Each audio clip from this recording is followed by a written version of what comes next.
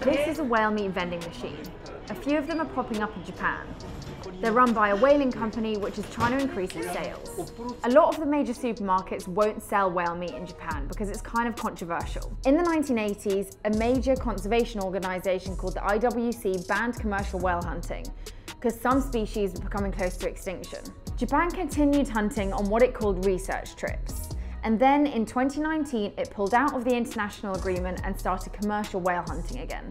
So animal rights activists have criticised the vending machines. But some Japanese politicians say that it's a cultural tradition. It was a cheap source of protein after the Second World War where there wasn't enough food around. So there are plans to open 100 vending machines in the next 5 years. So what do you think? If you haven't already, would you try whale meat?